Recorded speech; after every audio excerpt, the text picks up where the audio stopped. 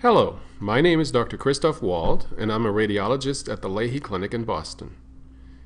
Your doctor may have ordered an imaging exam for you called MRCP. Today, I would like to take a few moments to give you some more information about that exam. MRCP is an abbreviation for a complicated medical term. The MR stands for the type of machine that is used to perform the exam, an MRI scanner. The C stands for the Greek word cholangiopancreatography, which means imaging of the bile ducts. And the P stands for pancreatography, which means imaging of the pancreas. As mentioned before, an MRCP exam is performed in an MRI scanner. MRI uses no radiation and can take images of any body part. MRI scanners use magnetic fields and radio waves to make images of your body. For more details on which patient can or cannot have an MRI scan, what is involved, and how you need to prepare for it, please review the content on body MRI on this website. Or you may want to watch a short video on this website, just like this one, which explains all about body MRI. Now let's talk a little bit about what this exam is used for. I mentioned before that cholangiography stands for imaging of the bile ducts. Bile ducts are found inside and outside of the liver. Their purpose is to carry the bile, which is made by the liver. Bile ducts connect the liver with the gallbladder, which is used for storing the bile, and the duodenum, which is the beginning of the small bowel, where the bile meets the food and is used for digestion. Here is an example of a liver.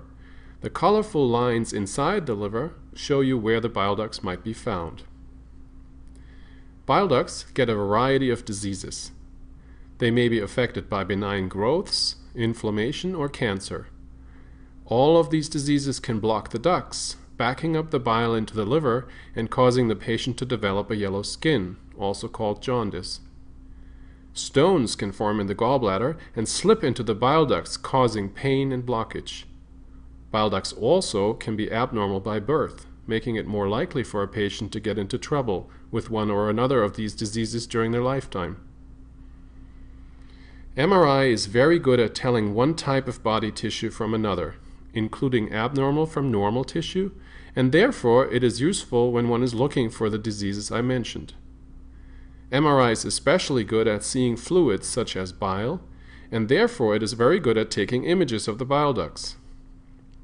Your radiologist may decide that contrast, a special dye seen well on MRI, would be helpful in your case, depending on which disease they are looking for. If that is the case, contrast may be given into your arm or hand vein during the MRCP exam. One of the major advantages of MRCP over other, more invasive methods of imaging of the bile ducts is that the images can be taken from the outside of the patient. Here's an example image of an MRCP. The white lines that you see are bile-filled ducts in the liver.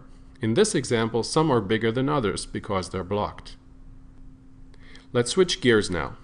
MRCP is also a great way to look at the pancreas. The pancreas is a gland situated in the upper abdomen. It makes hormones and digestive juice. Inside the pancreas are ducts which carry the digestive juice into the duodenum, which is the beginning of the small bowel where the pancreatic juice meets the food and is used for digestion. Here's a drawing of the inside of the upper abdomen showing how the pancreas, colored in yellow, is nestled against the duodenum and the small bowel. On this image, you cannot see the small ducts inside the pancreas, which connect it to the duodenum. Here are two example images of the same patient, which show an MRCP on top and a so-called ERCP at the bottom. You may agree that the images look very similar. The big difference is that the top image was taken from the outside with an MR scanner, whereas the bottom image required a doctor to put a camera down the throat of the patient and take an X-ray. Not unlike the bile ducts, the pancreas can get a variety of diseases. It can get inflamed, which can result in a narrowing of a pancreatic duct. Cancers and stones also occur in the pancreas and can cause blockages. The arrangements of the ducts in the pancreas can be abnormal by birth, making some of those diseases more likely to occur later in life. Most radiologists will interpret your MRCP images on a computer monitor. It takes a lot of training and experience to correctly interpret MRCP exams. A board-certified radiologist is a medical doctor qualified to independently supervise and interpret the images of an MRCP exam. More information on body MRI in general and MRCP exams in particular is available on radiologyinfo.org. Thank you very much for your time. Recorded February 2012. For more information and updates, please visit radiologyinfo.org.